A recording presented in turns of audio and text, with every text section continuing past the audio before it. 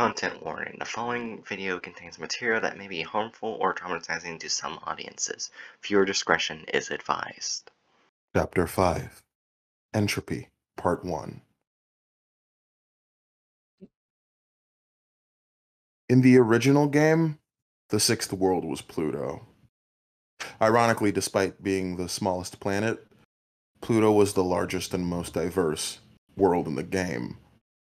Entropy had a different layout, but was similarly huge and diverse. The board music was played by a violin instrument, a melody that started out sounding mournful and then it gets rather, I guess I would call it distorted. It made me feel depressed and unnerved, not something I would want to hear while trying to sleep. Strangely, none of the levels from the previous worlds were present here. Instead, there were 8 brand new icons. The bosses this time were Megalon, Batra, and Mechagodzilla. As usual, the first thing I did was go to the quiz level for another interrogation from Face. But when I got there, I noticed something different. Instead of the usual goofy Ghidorah music, it was the password theme. The music change seemed to be intentional because after the first 2 questions, at the start, the quiz started to take on a darker tone. Quiz 3. Question 1. Do you like ice cream? Answer, yes. Reaction, weird face number 1. Question 2. Do you like clowns? Answer, yes. Reaction, weird face number 10. Question 3. Is time slipping through your fingers? Answer, yes. Reaction, weird face number 2. Question 4. Do you have any regrets? Answer, yes. Reaction, hurt. Question 5. Do some people deserve to die? Answer, no. Reaction, weird face 3. Question 6. Is it safe to go out at night? Answer, yes. Reaction, weird face number 5. Question 7. Do you find it hard to sleep at night? Answer, yes. Reaction, weird face number 9.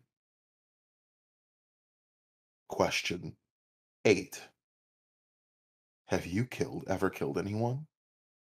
Answer, no. Reaction, weird face number 7. Question 9. Do you want to kill anyone? Answer, no. Reaction, angry. Question 10. Are you actually accomplishing anything? Answer, no. Reaction, weird face number 4. Question 11. Does life have any real meaning? Answer, no. Reaction, love. Question 12. Do you like Mothra? Answer, no. Reaction, maniacal.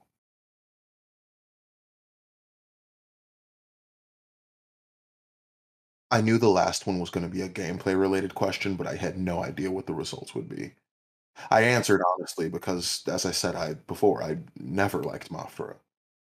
Nobody liked playing as Mothra in the game. There was a good reason for that. Every other time Mothra gets hit, she gets slammed back to the left corner of the screen, and she sucks at fighting because her attacks are so weak. The only benefit Mothra had was being able to fly over obstacles in some levels. So I answered no. And Face actually replied back to me, not only with that maniacal expression, but with text.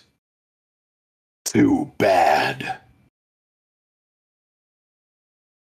I was taken back to the map screen, and I was shocked to see that Godzilla and Anguirus had disappeared from the board, leaving only Mothra. Face had just fucked me over. Needless to say, I was pissed. But there wasn't anything I could do. And I'm willing to bet that even if I had said yes, I would have been stuck with Mothra anyway. Face giveth and face taketh away. I took a deep breath and got ready to explore. There were two paths I could take through the board. I decided to take the lower one. This turned out to be a good choice for reasons I'll get into momentarily. The first world ahead of me was a forest. So I started there. Almost immediately, I got an eerie feeling. There was something about this level that just seemed off to me, even more than the previous ones. Perhaps it was the pitch black background. I've always been afraid of being in the forest at night. Something about all those trees makes me feel surrounded and vulnerable. And the fact that I was stuck as Mothra didn't help. Playing the game's previous worlds as Godzilla gave me a feeling of bravery, being in control of the king of the monsters. I'd been able to I'd be able to handle just about anything in my way. But it's not like that with Mothra. No feeling of strength or security.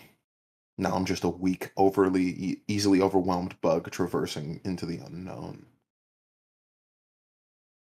Back to the level. The music had new instruments, sounding like woodwinds, followed by slow, rhythmic drums and chiming bells. Gave me the feeling that I was intruding into some dangerous place I really should not be.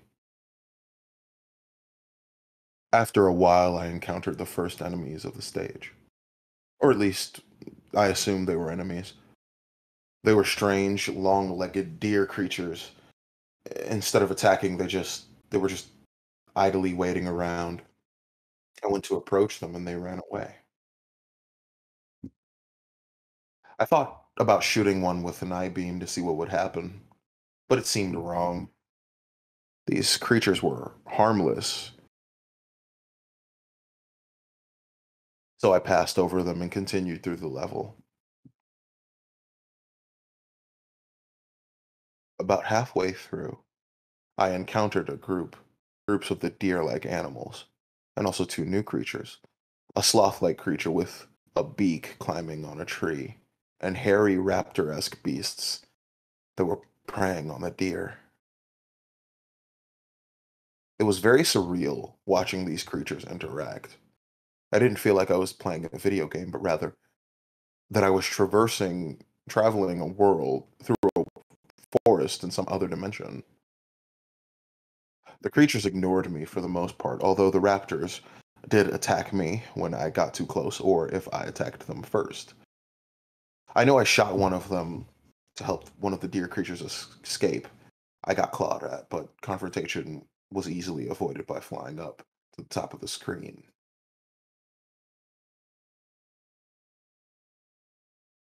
After that, I had to choose whether I wanted to play the levels with the hourglass glass or the TV screen. I picked the latter. What I got was not at all what I expected.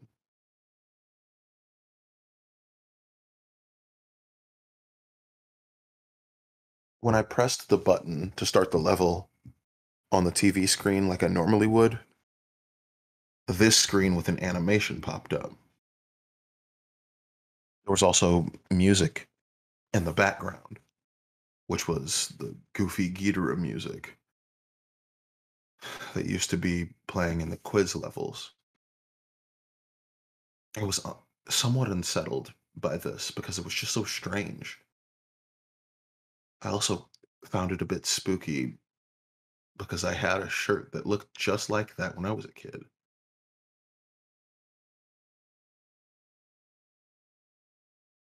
After starting the animation, you could go back to the board by pressing any button. After that, I had no I had no idea what to expect of the rest of these icons. I went to try an hourglass icon next. I was somewhat relieved when an actual level came up. It was certainly an unorthodox looking level, all brown with time measuring instruments floating in the air and gigantic grandfather clocks in the background. The music was the same as the board screen, and very early in the level, I encountered something else I didn't expect to see: original enemies from the game. And not just that, it seemed to be a whole fleet of them. And the yellow tanks, which were normally immobile, could now move. I took some damage, but it was nothing I couldn't handle.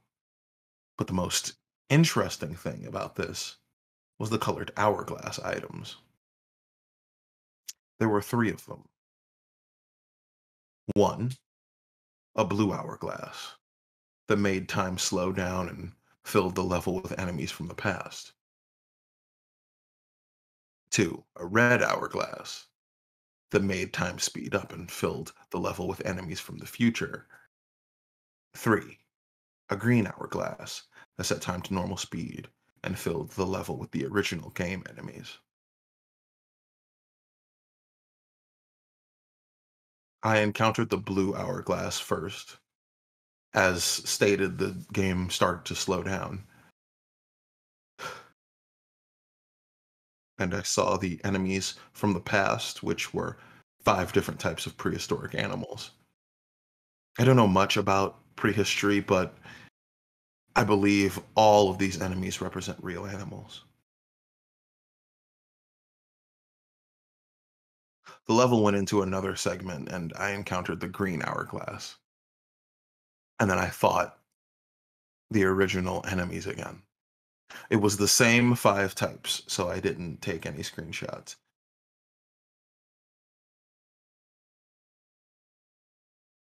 But in the last segment, I encountered the red hourglass and the enemies that must have been from the future. Now, whether or not the game was showing me an 8-bit renditions of creatures that will actually exist thousands of years into Earth's future, I have no idea. But with that thought in mind, I found this particular segment to be very eerie, and it was made more tense because everything moved faster. One of the future enemies bore a striking resemblance to something I saw in a book once called a Troodon Man. Another looked like some kind of organic spaceship. There was only one of the fifth type of future creature, and when it appeared, all the others ran for their lives, leaving me alone to battle it. It could fly, but its sprite didn't actually move, and its single attack was firing a lightning bolt from its face. Even so, it was surprisingly powerful, and I suppose it could be considered a mini boss. After defeating it, it left a health power up that restored energy, the health and energy I had lost fighting it, which was convenient. It seemed that I would need all the help I could get to beat this world with Mothra alone.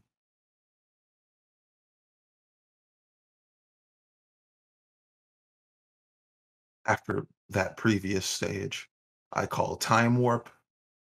The next stage appeared to be in a toxic waste dump. As you can see, the place looked grungy and inhospitable. The music was a short looping of an ambient synthesizer song.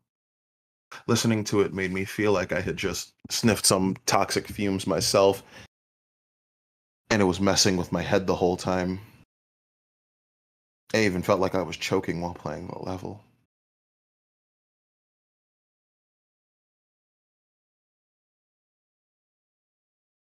The enemies all seem to be mutated to some degree.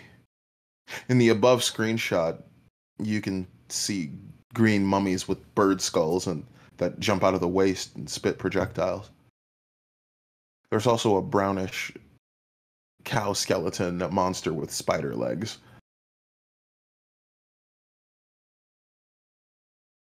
Halfway through the level, I even saw one of the deer in the forest. It was alone, and when I saw it, it was drinking toxic waste out of a barrel with an anteater-like tongue.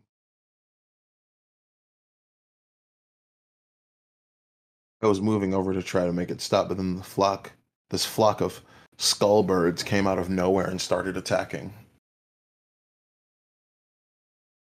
The deer was scared by this and ended up running off the ground into the toxic waste. I felt bad for it. One of the birds bit me, but I regained health quick from killing all of them. They were rather weak.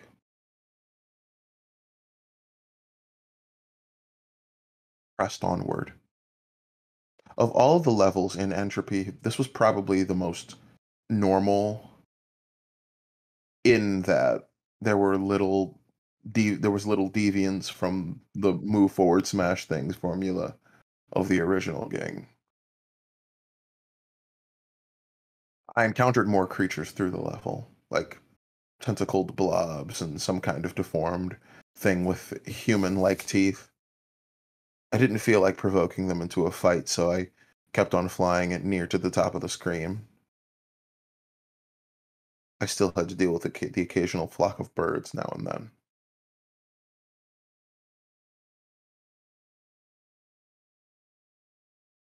At the end of that level was a large, bluish-green lake, and there I encountered another mini-boss. Some kind of monster with a long neck and a whale skull. It attacks with a mouth projectile and by charging at you.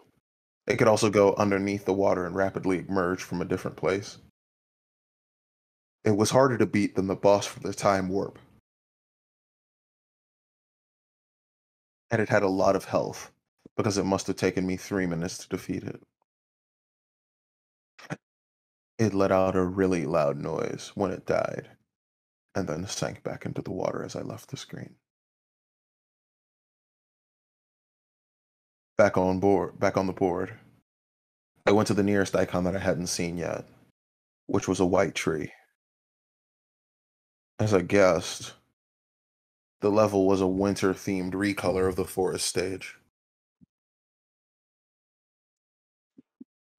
But unlike the regular forest, I didn't feel unnerved starting this one.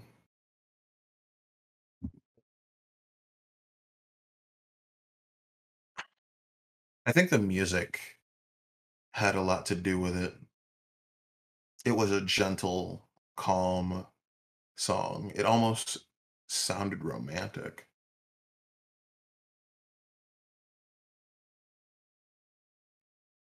It was quite stress relieving, and the forest itself looked much less ominous covered in snow.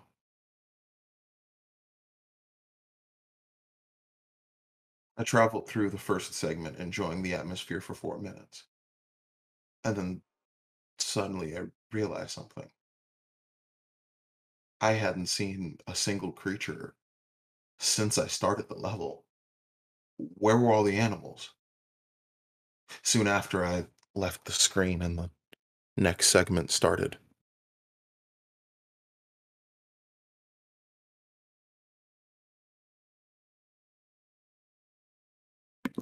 In the second segment, I was still in the winter forest, but now the music was gone. I started to feel suspicious, but then I reminded myself that there were other empty levels in the game, and this was likely another one of those. But then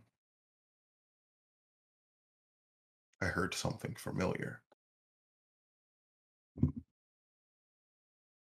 It was the 12-second looping music from Unforgiving Cold starting up.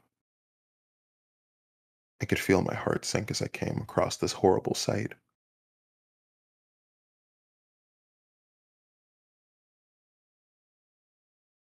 It was a whole group of dead deer creatures, covered in snow. Judging from the blackish blue tone of their skin, they must have all frozen to death. On closer inspection, some were missing body parts. Now I was frightened, but I still had to keep going.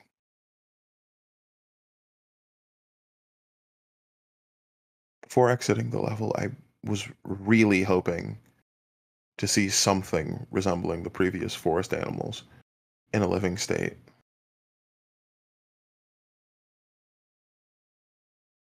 And sure enough, I did.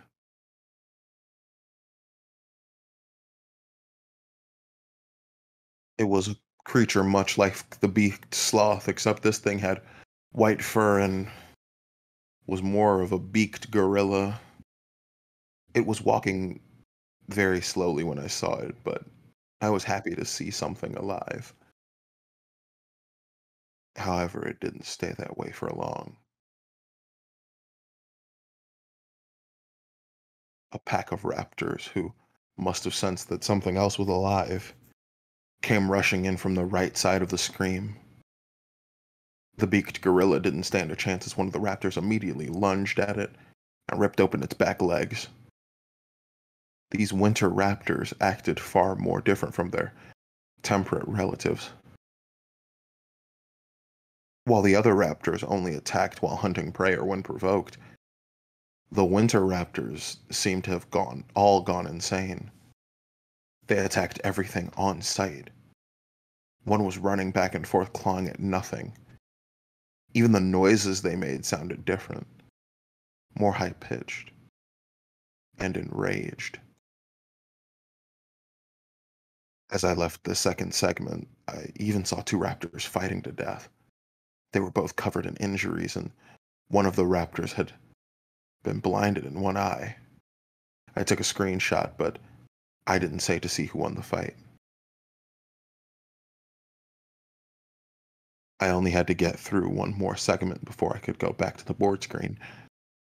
But in this segment, I was no longer in the winter forest but instead a very empty grassy plain with a bright gray moon in the sky.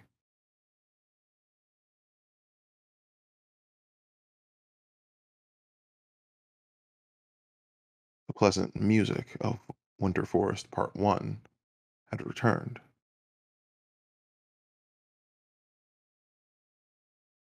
and immediately I started to feel dread. This is going to sound crazy, but it's the absolute truth.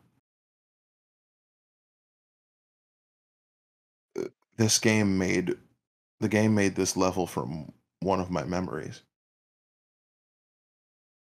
After a long stretch of nothing, I reached a lake,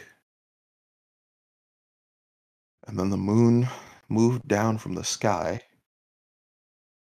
and began to hatch like an egg. When it did, a curled up humanoid figure fell into the lake as the moon halves quickly disintegrated.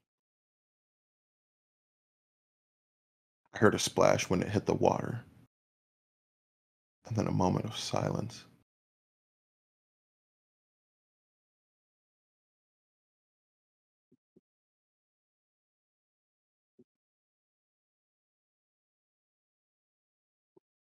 Then the screen began to shake, and a new creature emerged from the water.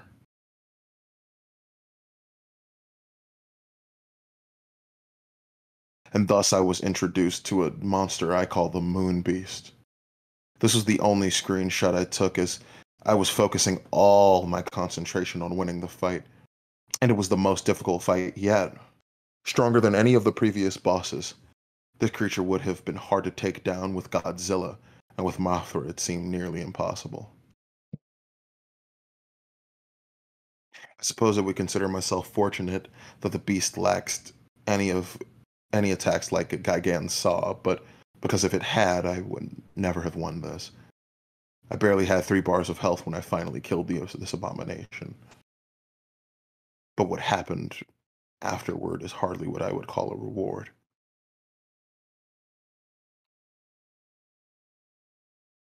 I've been trying to keep my promise and suppress this memory for years, but it seems that as if I have to get it off my chest. This is a very painful memory for me, but the game already knows about it, and I think you should too. I'll just tell you the important parts because I don't like bringing this experience back into my head unless I have to.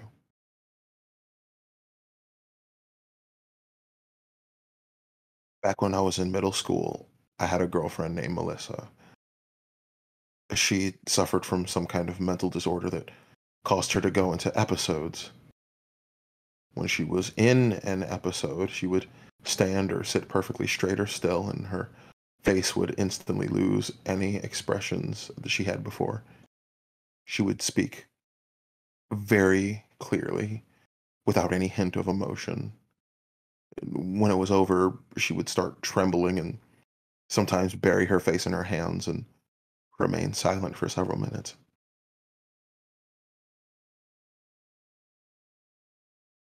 Can't really convey the feeling it gave me in words, and I won't try. You had to see this in person to understand.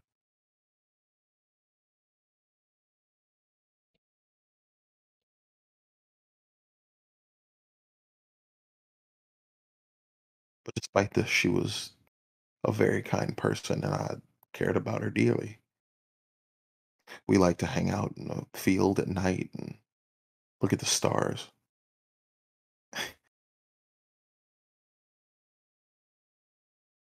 But one night, she didn't say anything to me at all. She just stared directly into the moon, trembling. I tried to talk to her, but she suddenly sprung up and ran right into traffic. I tried to stop her, but it was too late.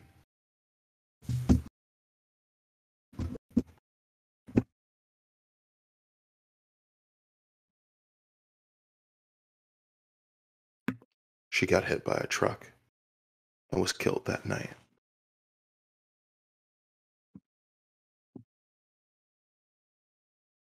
I looked right into her eyes when the wheels went over her neck. That sight has always haunted me.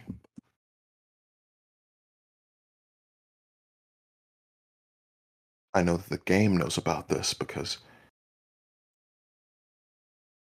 after I defeated the Moon Beast, this happened.